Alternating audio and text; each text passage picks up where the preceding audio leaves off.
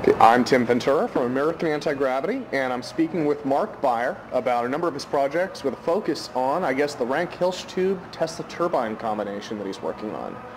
Well, Mark, thanks for joining us. I guess to launch right into it, this is something we've talked about in the past, but this is a combination of two technologies that have a pretty solid history to them that you're hoping to combine into a device that can do a lot more than either one alone. Can you describe it for us a little bit? Okay, first, those people who don't know the Ranque-Hilsch, it's called the Maxwell's Demon or the verbal roar. It's was originally brought up by Rank. He was an inventor that was building an air pump, and he determined that it had had refrigerative properties. This air tube, by having air pushed in a stream in a tangent across the flow, semi-restricted on one side would cause a flow to swirl going out the other side. Well, then if you partly restrict the opposite side, it would rebound back and you'd have two counter-rotating streams. This created a near vacuum in the center, high pressure outside, so you've got heat on the outside, cold in the air, and it would kick it out and part out hot, part out cold. Well, so what you have then is adiabatic. Well, cold and hot. One of the things that's interesting about this, and I'll put up some links on the website to this, I did a story last summer about something called the GEAT engine, and it looks like he's made some modifications to the principle, but Paul Pantone, he's had some difficulties, I guess, in his career, looks like he capitalized on this Ranque-Hilsch technology.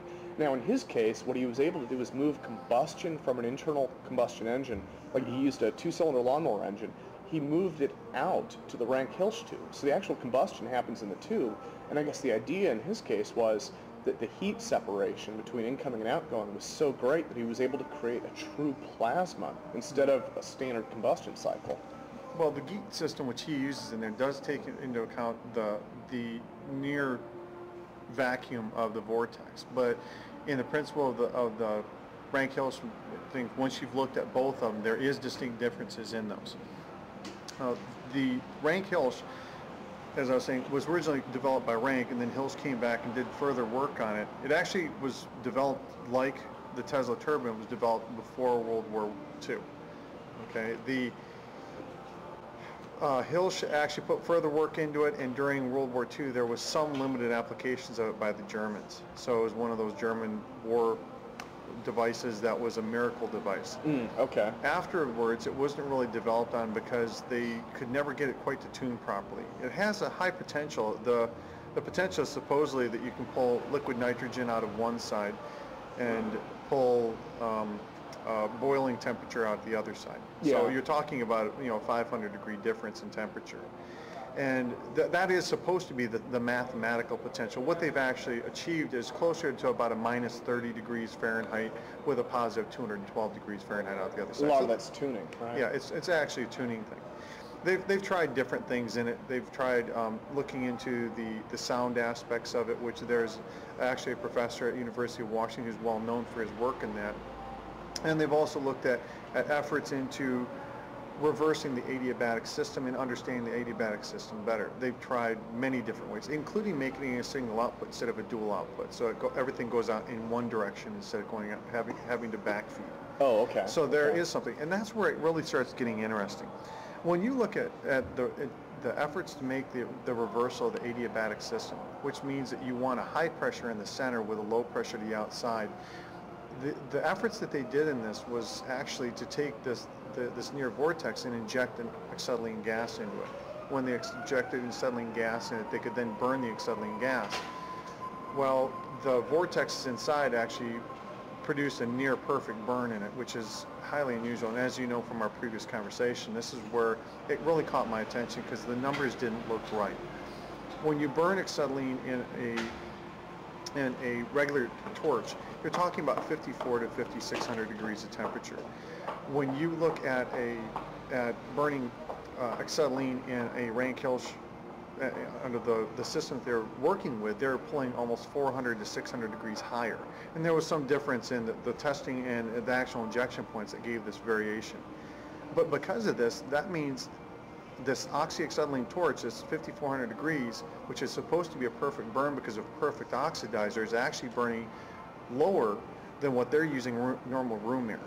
Yeah. Now, so does this device create, would it be fair to say that there is a plasma reaction in there? I wouldn't say that's a plasma reaction, more so than I would say that it comes into the near vacuum state, allows for a better diffusion, and it also is, they've had a conjecture about what actually causes the dynamics of the adiabatics, and give me just a second to describe this. In a tornado actually has, if anybody has seen the movie Twister, in the movie Twister, they show a really good idea of a tornado when they're looking up inside the tornado when they're tied to that pump, and they're looking up and they actually see see a twister, a vapor trail on the inside, and they see the rim wall outside as it passes over them, and they look up and they see blue sky above. That is a good representation of the two vortexes rotating inside of each other. But they have to have a transfer mechanism. And there's actually believed to be between 5 and 6 microvortexes that roll like bearings in between them. They're called air veins. And there are those who speculate on this. Those air veins then get distorted into an oval. So they're off-centered like a cam in their rotation principle, which creates a high on one side and a low on the other side. Pressure, which then allows them to capture heat and move the heat as it goes. So in a traditional Ranque-Hilsch vortex tube, they take the heat from the inside where they capture it, and then they compress it to the other side, which is now your outside, and it transfers that heat out to the outside layer. So when you do this, it creates this adiabatic system, this cross flow of heat. And as it rotates, it actually rotates inside there, just like bearings would inside of a bearing on an axle. Now take this and reverse it. You've now put something that creates a high heat on the inside, and your low heat's on the outside. You've got high pressure on the inside, low pressure on the outside. You flip the bearings. So now it's transferring heat the opposite direction. By transferring that heat, you've now created the ability to move, focus your heat to the inside and keep the heat away from the outside. They say at 6,000 degrees you can reach out and grab the outer wall of this thing in its room temperature. So you're talking about a 6,000 degree difference, or just shy of a 6,000 degree difference that's comfortable to grab the outside of it. So they're building these things out of aluminum. Where before they're having to use high temperature steels and stainless steel. Well, now, so this system, and I guess unfortunately, one of my complaints about the Geet engine, being aware that there are some differences between what you're proposing and the Ranque-Hilsch tube and then the Geet, but one of my worries there was they had this constant flow system, right? They have air coming in one side, they have air coming out the other. It's constant flow connected to basically a cylinder that's going up and down. Now you're proposing something that capitalizes on the fact that this is a constant flow system, right? Which is the Tesla turbine, which also happens to be well over, if I remember correctly, well over 90% efficient, isn't it?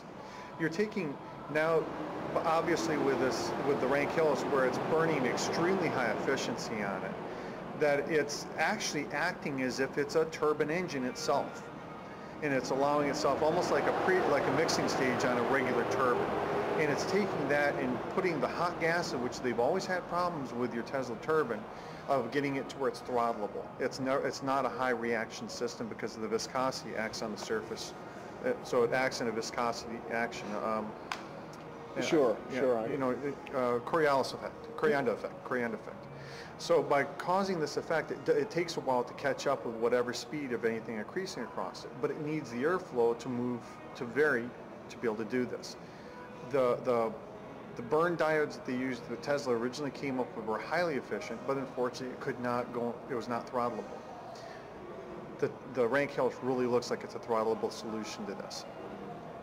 The Tesla turbine is durable. That's what you need. And now, would the heat pass from the Ranque-Hilsch tube into the Tesla turbine? Actually, it would, but it's going to be buffered from the fact that you're talking about a mixed air coming into it. But that's for an engine. Now we're talking about something that's basically a multi-fuel engine at this point.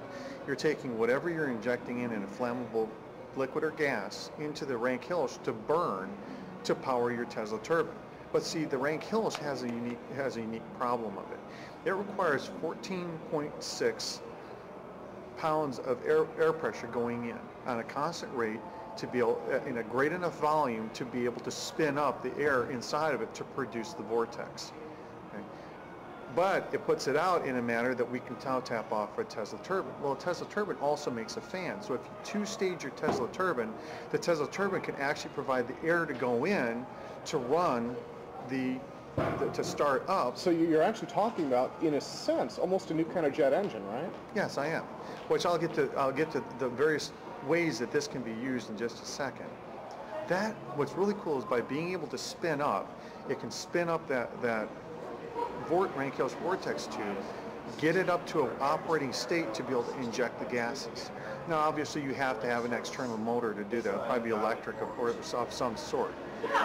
By spinning it up, it gets the tube working. The tube then goes and fires. The fire off the tube then goes back into the Tesla turbine, and as a high-efficiency system, up to 92% efficient in transferring mechanical, the rotational energy into a mechanical form. It takes off the energy back into whatever was driving it, which might be a motor generator, which now electric motor generator. So now you've got yourself a high energy hybrid electric system. Sure. Okay. Well, now in terms of fuels, and again, I think the durability aspect of this really comes into it. One of the things that I read about a while ago was actually sometimes gasoline, especially when you have alcohol mixed with the gasoline, can take a little bit of water into the gas with it. And in fact, that was one of the complaints about adding alcohol as kind of one of the clean emissions things, was that all of a sudden gas and water can mix, which is generally bad. But one of the things that had surprised me was it was bad because it was damaging the equipment. It's bad because it's hard on the cylinders, it's hard on the rings, which aren't meant for anything that can really cause corrosion. But the water itself has a steam reaction that expands like crazy when it gets hot. Exactly. So you're talking about 6,000 degrees, but not only that, something durable enough that you can experiment with other types of fuels. Exactly. Where it doesn't have to be pure refined gas. You could have gas that might be a little bit dirty, a little bit mixed with something else. Methane.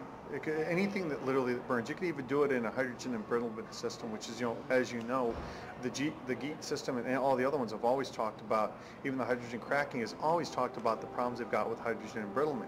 In this case, you're talking about a metal plate, a spinning metal plate. The Ranque-Hilsch Vortex has no moving parts. So, who cares about hydrogen embrittlement? The vortex on the center is going to prevent the hydrogen from interacting with the metal surface.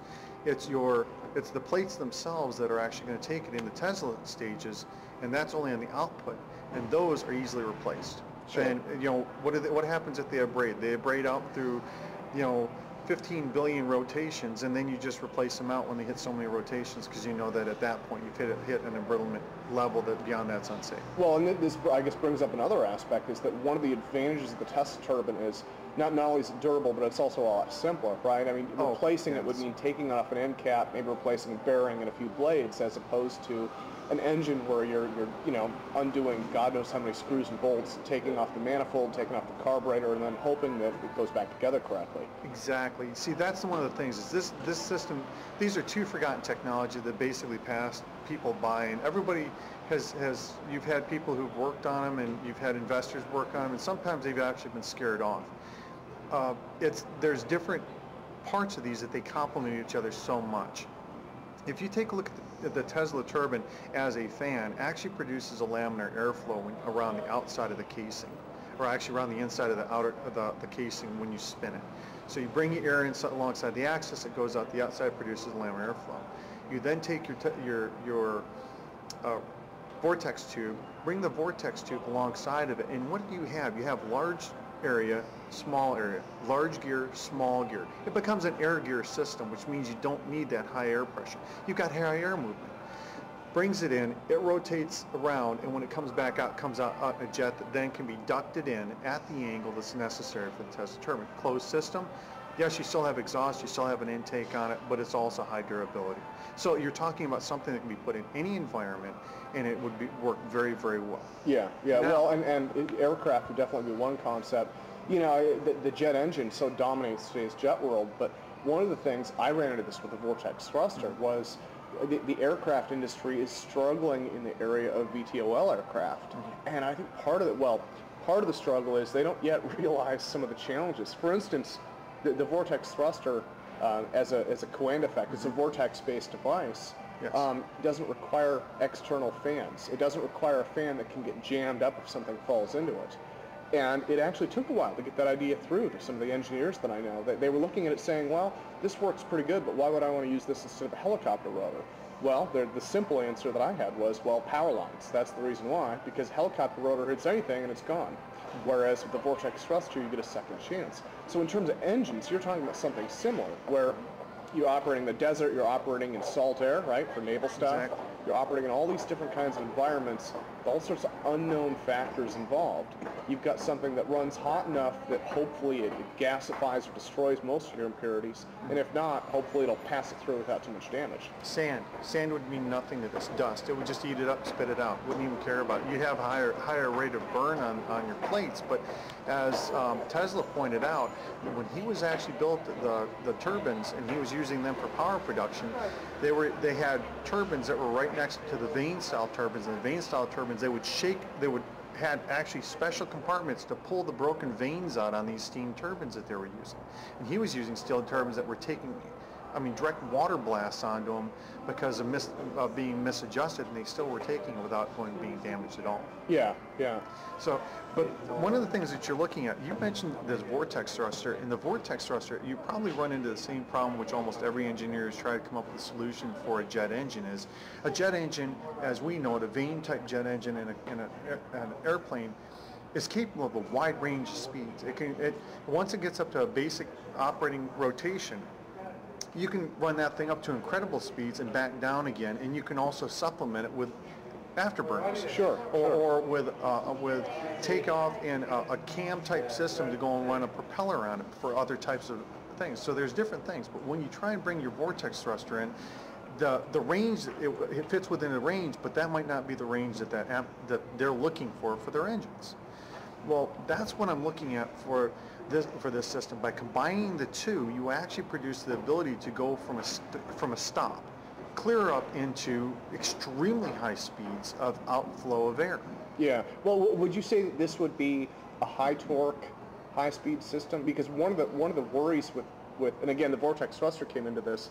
Again, the engineering industry in terms of the high-end aircraft design, they have been with the jet turbine, which is a very high RPM, very low torque device, for so long that they don't even think in terms of that. They think of, well, for instance, your turbo-powered helicopter, right? Mm-hmm. They think in terms of let's run our turbine up to 30,000, 50,000 RPM or higher, mm-hmm. and then let's do a reduction gearing system on it to turn a rotor that only needs to go 200 RPM.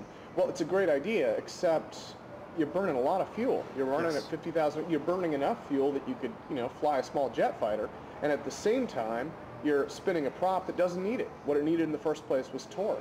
Exactly. So the only, I think, in my opinion, the only reason that's done is that your turbine systems are lighter weight than like a V8 or a V12 or whatever they might use in terms of internal combustion, but not necessarily efficient. Now I could be mistaken there. I know there are a lot of variations, and they're using smaller turbines than a jet would. But actually, yes. I'm wondering if this device might be a replacement for something like a helicopter, where they need more torque, and quite frankly, it uses too much fuel for RPM. Well, the problem you'd have then would, how would you take off the torque? And obviously the Tesla turbine does solve that as an output, so it could be a replacement for it. The cool thing about this is you're not going to be using stainless steel. You're not going to be using heavy steels, high carbide steels. You're going to be using aluminum, and you're probably going to be using very inexpensive aluminum. It's not going to be incredibly thick-walled.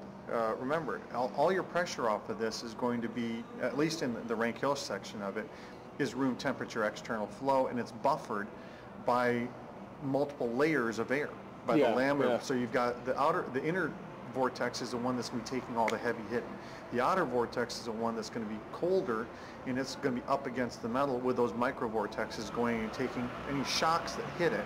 So if you get a sudden shock from a sudden airflow impact into it, they're going to actually expand the inner one against the outer one with those bearings going and taking the worst of the hit. Well, how do you think this might stack up to a conventional turbine engine in terms of fuel efficiency?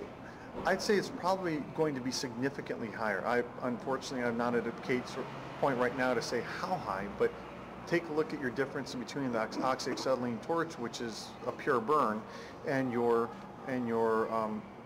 the vortex tube in a reverse-adiabatic system. Yeah. It's much, much better. So if you can compare that in a burn and give it a rough estimate, you're talking about 10 to 12%. And they already look at a turbine system with the way it burns with a gas turbine jet engine, conventional jet engine, as already being a high 80% system plus. So, you're talking 10% is going to be pretty big there, because you just don't have much more to go with it. Yeah. Now, is it easier to switch fuels also? As I understand it, even some of the automakers now, Ford, I think, just came out with something called the flex fuel system, where you can run it off of apparently a variety of mixtures, and it will automatically tune itself to figure out what it's using. Do you think this might be more amenable to that? And again, from a military perspective of operating in different environments, right? It'd probably run on anything. I mean, it's just a matter of putting the fuel in the right mixture amount. And if you've got an injection system, you can have multiple injectors, because what's really funny about this is they actually inject it around the outside of the tube. They don't inject it around the inside. Going back to your simplification of design, what you were talking about, this in compared to a normal jet engine would be significantly smaller. But I have to caution you that the vortex tube is not big. I'm not talking about a vortex tube that's going to be feet across. This is a vortex tube that's inches across, so what you have is a layer of vortex tubes around the outside of a Tesla turbine. Yeah, I'd so it noticed looks that with unusual. I noticed that with the Geet engine also. When you think of combustion chamber, right? And again, in that case, it is a little bit different than what you're proposing, but the combustion was happening in this basically this plasma vortex device. And one of the things that took me by surprise was the actual piston itself, right? A two-cylinder, two-stroke engine, four-stroke engine, two-cylinder engine. You've got a piston that maybe, I don't know, 2.5 inches in diameter, and yet, when you look at the tube, this tube was 3/4 of an inch, I think, if that. Probably. So, I can easily see that. Yeah, yes. and it's longer while being thinner, which again I think is good for aerodynamic shapes, because everything we do is kind of tube shaped. So. But it's also going to be much shorter. The actual overall engine on this would probably be the same size as what the vortex tube has already been determined at. And there's a specific ratio on that goes for the exact size that they've found so far. But when you put that together, I believe that you'll find that size right there works very well. Now, there's certain things about the vortex tube, when we're going way back to the start of our conversation, about problems they've had with it. If every vortex article I've managed to find so far points to the fact that they've never tried to go and separate the inner and outer vortex to allow the inner vortex to evacuate properly. There's a mixing, and that mixing produces lowering of efficiency. Sure. That's why I think they've been having problems. But now, can't some of that be solved by flow speed? Because one of the keys to the vortex thruster was the flow separation comes from the higher RPM. So. Well, you're going to see part of that, but you're still going to see a backflow, because it's natural for there to be a spray out, and when the spray comes out of any type of nozzle, especially into a system like this, part of it is going to backfeed into, it's going to curl. They actually have a diagram, it's a simplified diagram showing how the flows go inside of the system, and you do see quite a bit of mixing with the output and the input. The internal vortex and your input jet. And because of that, it causes your internal vortex to become diluted, and I believe that's where they've been having their big problems. That, and also they have dimpling issues, and they haven't really fully investigated this reverse-adiabatic system as much as what I think they should. Okay, so there's still some work to be done, but there's a lot. Well, with people interested in learning more, or potentially even trying to build one of their own, is there a good resource that you'd recommend online? Well, there is. Unfortunately, I don't have those articles with me, but I'll forward them to you, and you can always add them into your article. Sure. There's one other thing to look at this. Nobody really knows how fast of an airflow that one of these can take. I mean, yes, it operates very efficiently, but once you start talking about being able to transfer the airflows, how fast of an airflow can one of these take? Does it get more efficient? Does it get less efficient? Does it break down the vortexes? I firmly believe that it doesn't break down those vortexes, that it actually causes those air bearings to spin at a higher rate, just like any other vane system would. But think about this. This is a vane system that's not limited by mechanics. There's no moving parts in it. Yeah, it's a good point. So it's possible that, unlike, I guess it's possible that the faster you travel in this thing, the more efficient it might get, possibly? Might get, and also the fact that it might be able to take a shock wave without going and breaking off a vane, because the vanes are made out of air. Yeah. So it might be possible that this may be the first scramjet that's capable of going from actually a standing stop through subsonic to supersonic and on up without having to go and transition between different aspects of the engine.